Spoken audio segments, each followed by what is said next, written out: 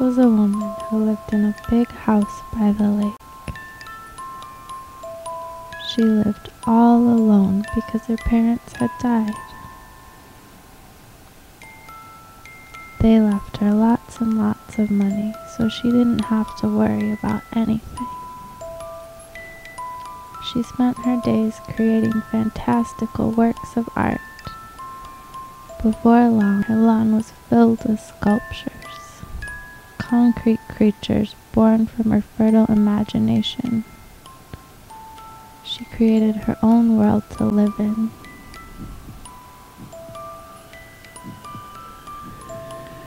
People said she was a witch.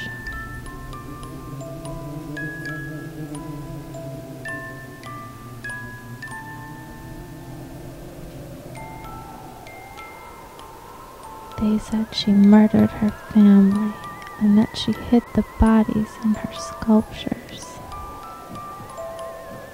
Children in the town would dare each other to go to her house late at night.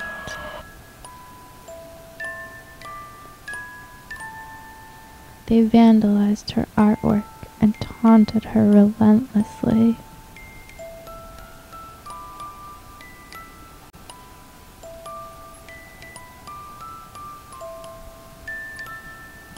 Seasons changed, and years went by. Finally, she was forced to put up a barbed wire-topped fence and metal grates over her windows to keep out the intruders.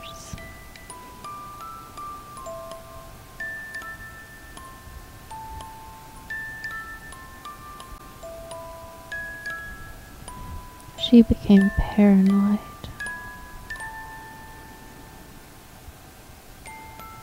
She withdrew into the magical world she had created.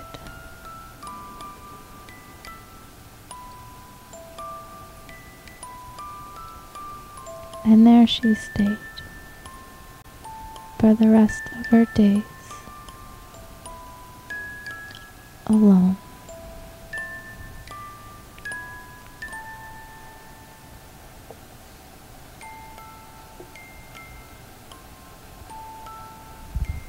Mary Knoll died in the year 2001.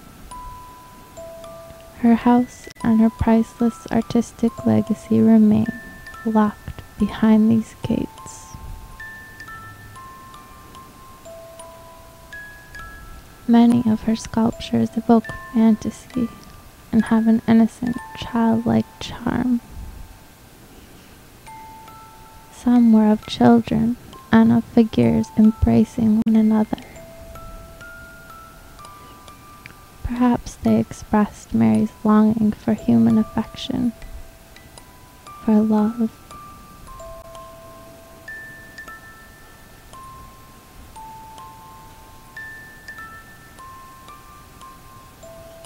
Maybe some people were just meant to be alone.